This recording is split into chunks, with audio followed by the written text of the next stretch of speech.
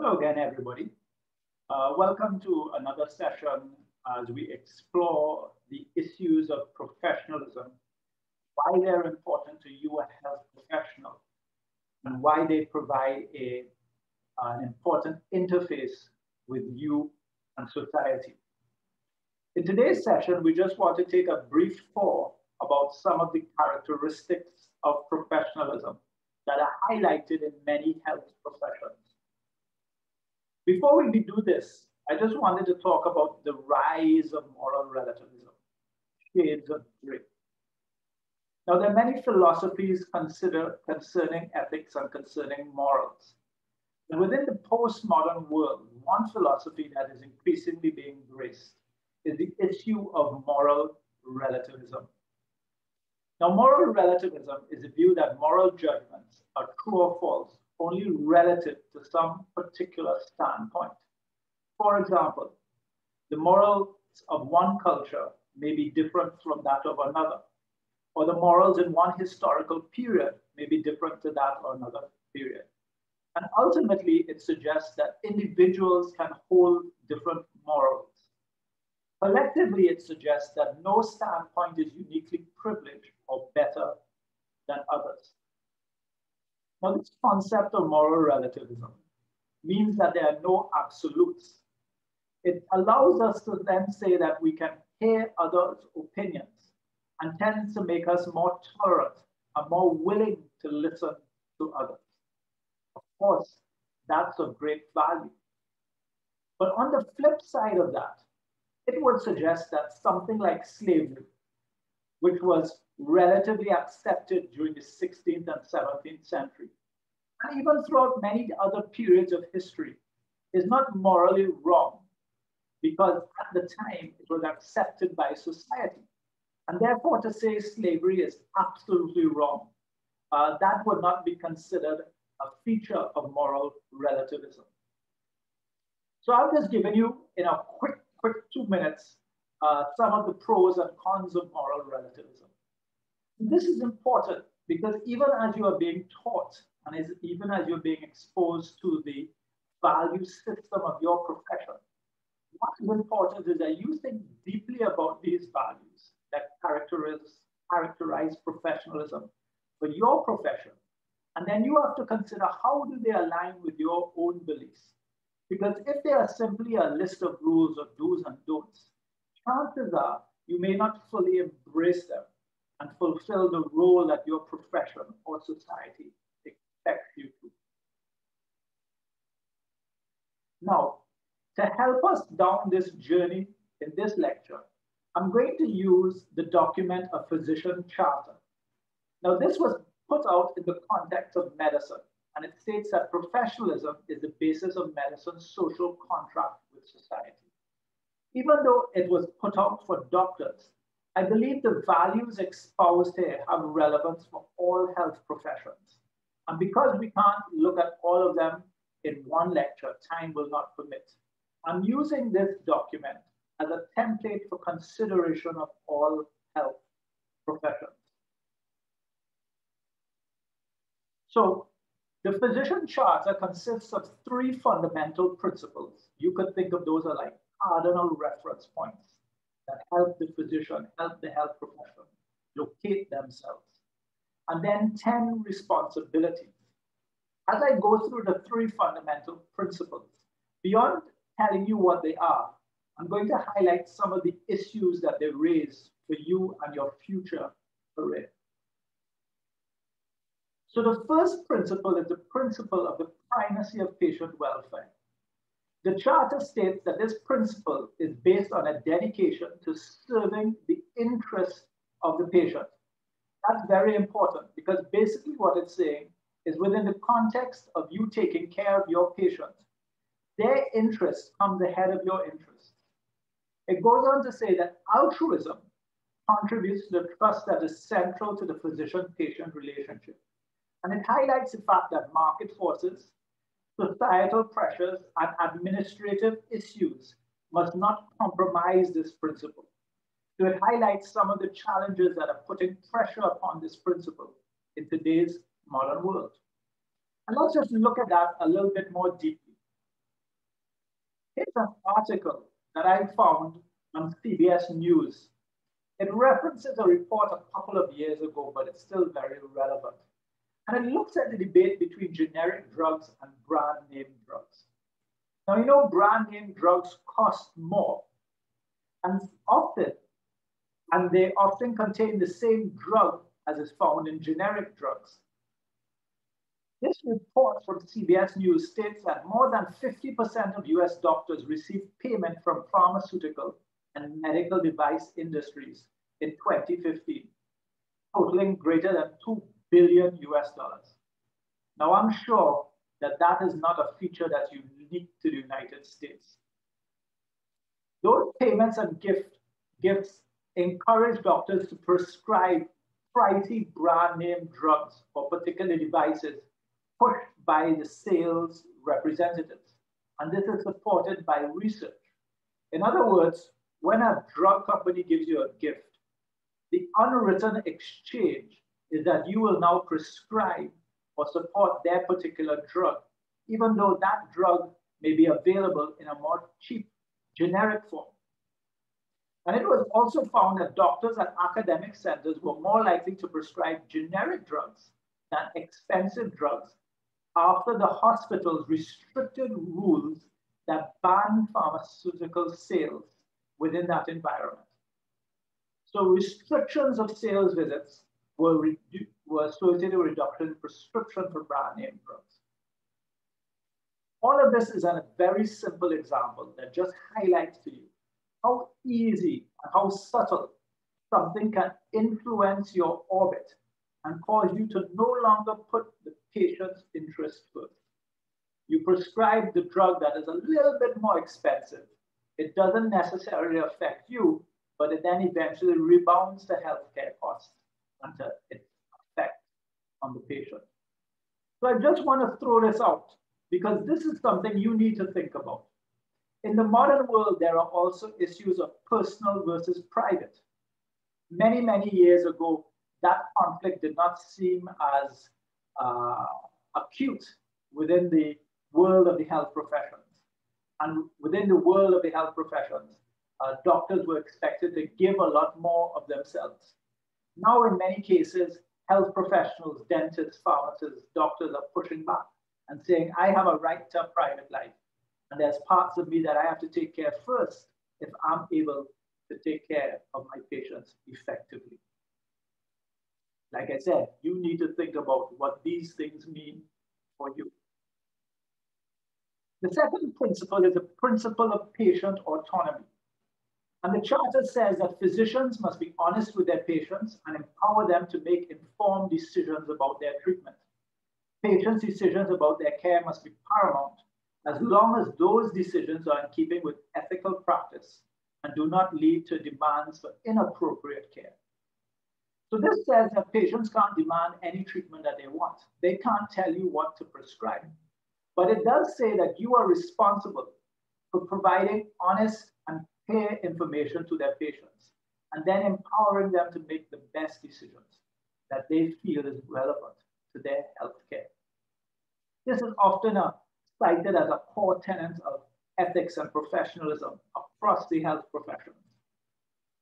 But let me just highlight what's actually going on here. Patient autonomy is a movement away from something called medical paternalism. Now, paternalism is the interference with the liberty or autonomy of another person. But you're interfering with their liberty, not to harm them, but to do good.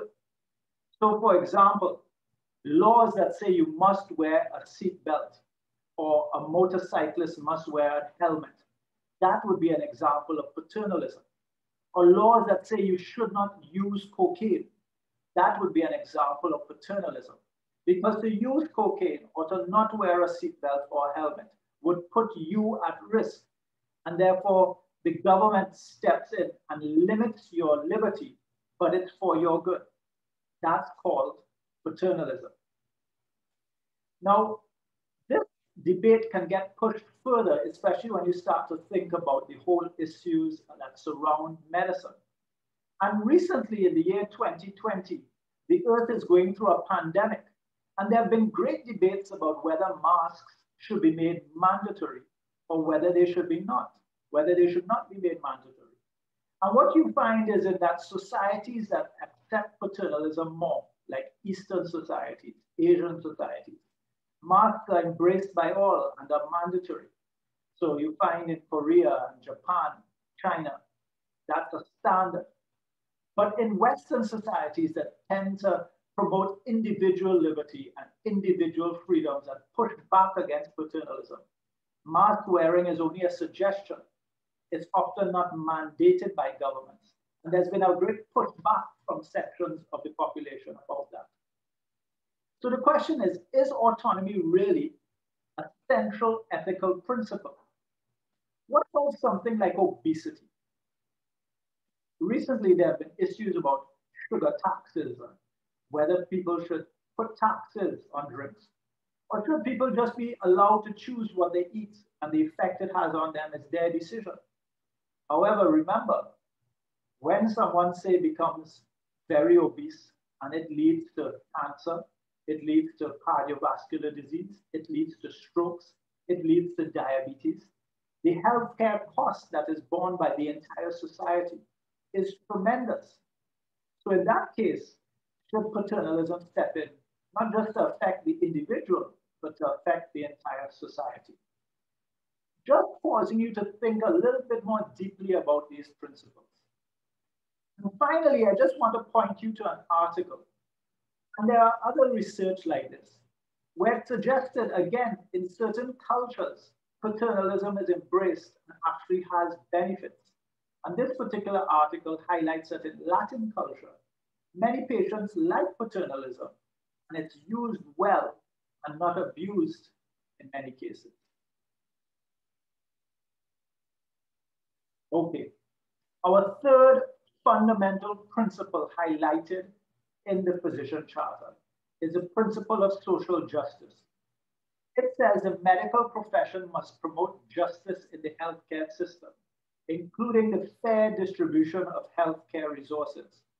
So here you see justice here has nothing to do with laws and the legal system and the criminal court and television programs.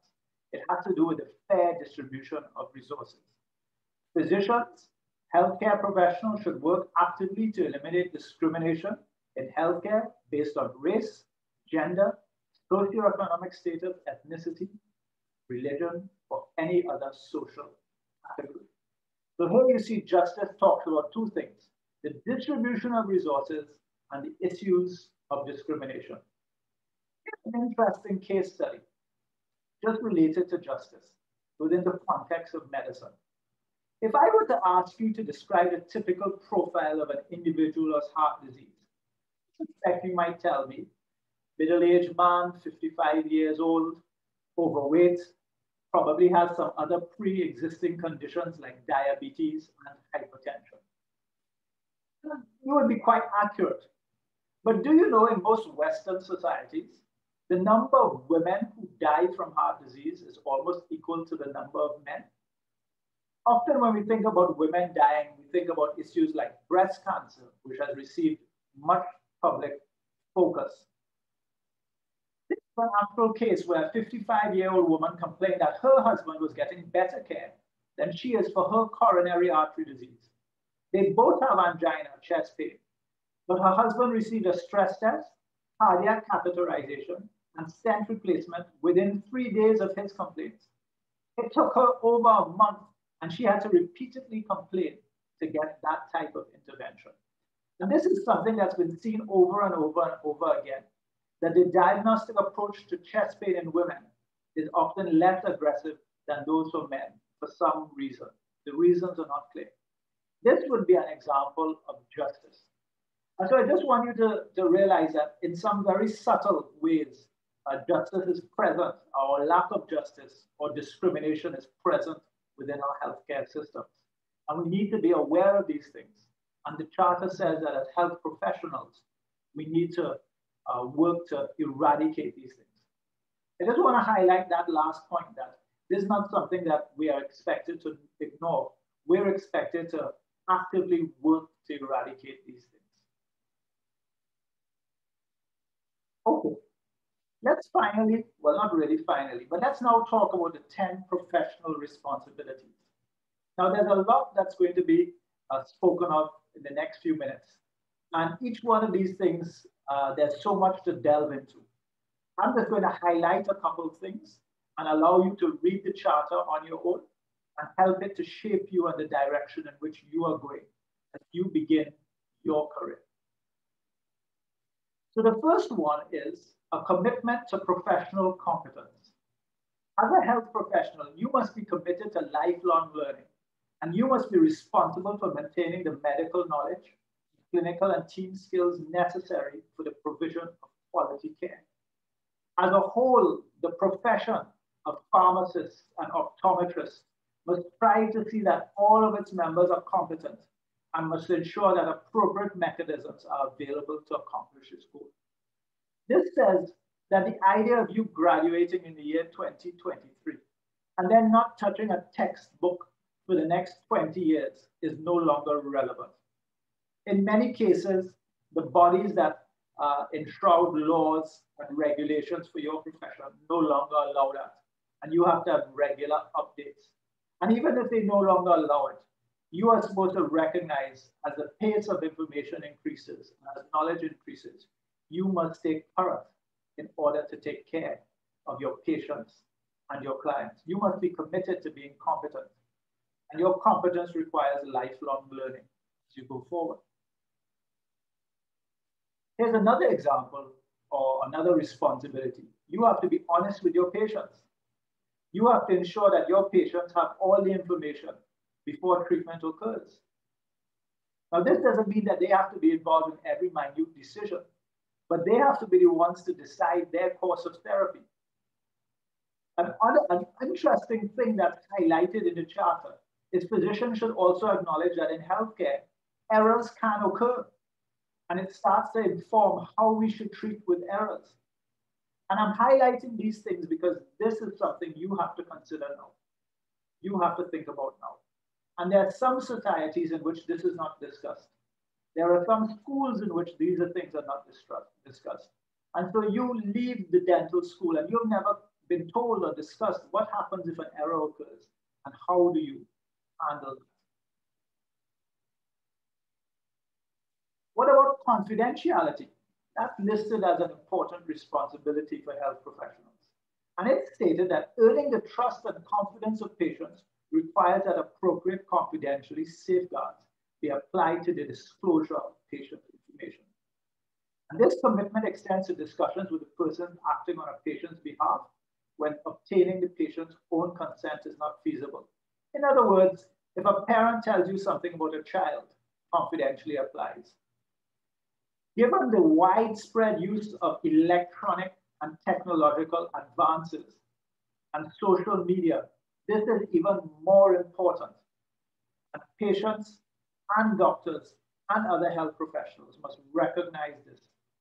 Patients and clients must be able to trust that they enter a safe and confidential space when they speak to you. Now, of course, later on, you will see that there are certain cases where confidentiality can be breached. For example, if a patient or client is going to harm themselves or harm somebody else. But remember, these are the exceptions, not the norms. A commitment to maintaining appropriate relationships with patients. Given the inherent power differential, the inherent vulnerability and dependence of patients and clients upon our health professions, certain relationships between the physician and patients must be avoided. Physicians should never exploit patients for any sexual advantage, personal financial gain, or any other private purpose. Often when you ask people about, is it okay to have a relationship with a past patient? Now that's where things can get a little bit messy. And in a group of any group of people looking at this, you often find figures like this where most people will disagree that you shouldn't have relationships with a past person, past patient or past client. But there might be some who think it's acceptable. Remember, this is an area that's gray. Issues that you might want to consider are things like, when did you treat the patient? Was it months ago? Was it 10 years ago? How long was that patient under your care? Was it one visit in the emergency room? Or was it a protracted time during which the patient was very vulnerable, a year dealing with cancer? What was your role? Was the patient a minor at the time and now they are no longer a minor? Is there some vulnerability there? Or was it a counseling relationship?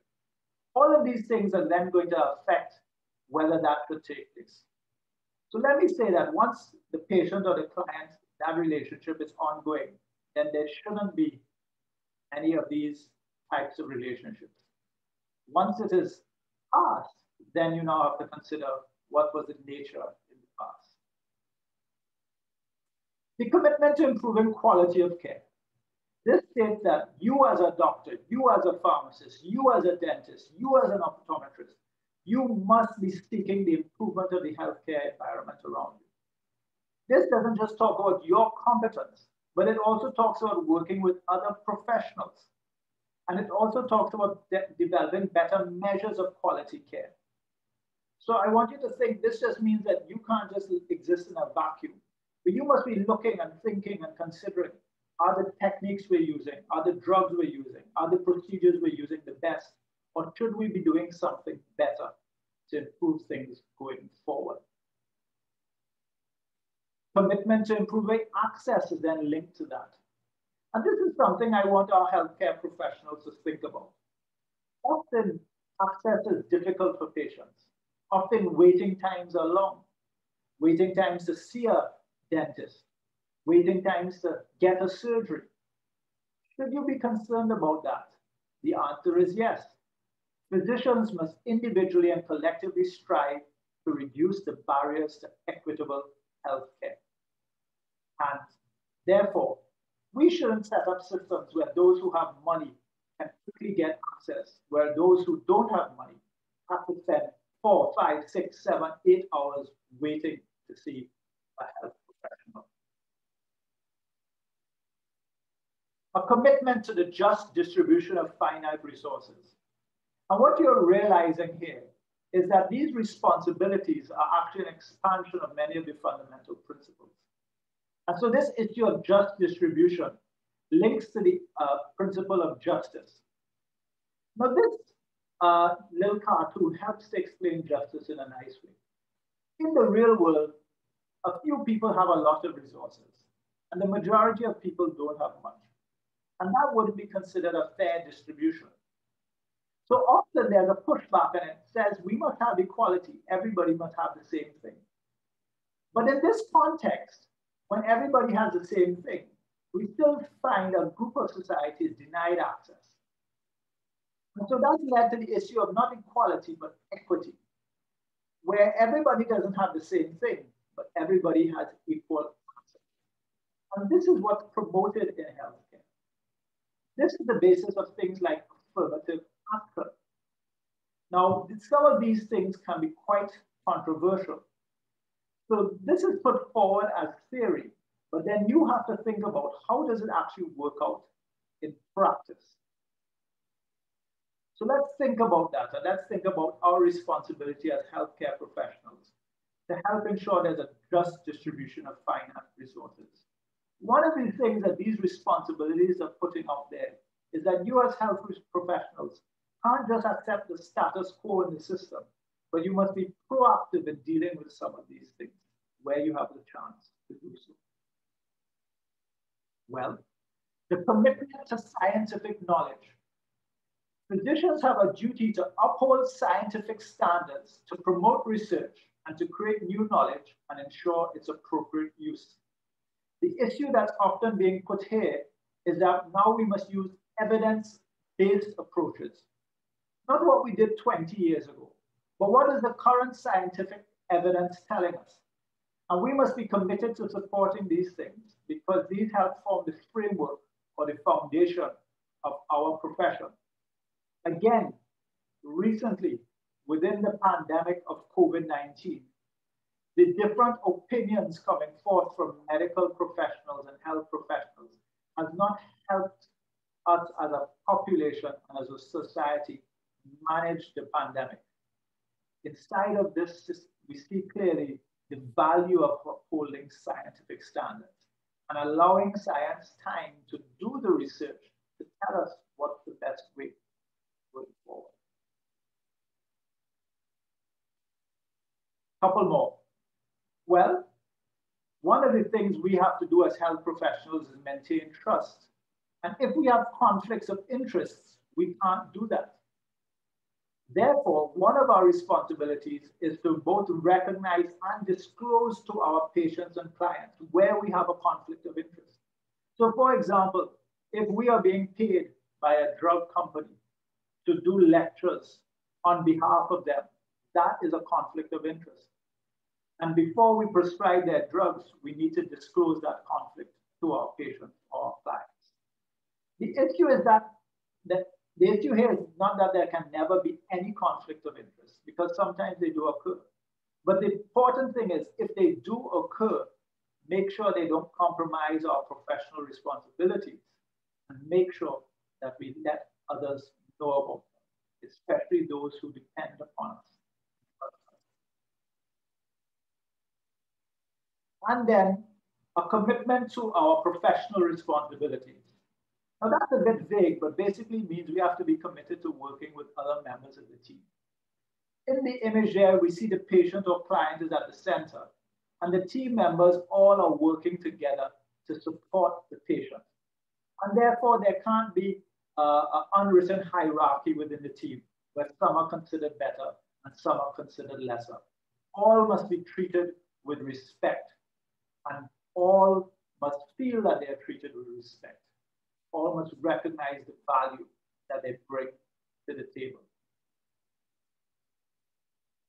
So these are some of the words that you, the students of my current class, came up with when you were considering professionalism.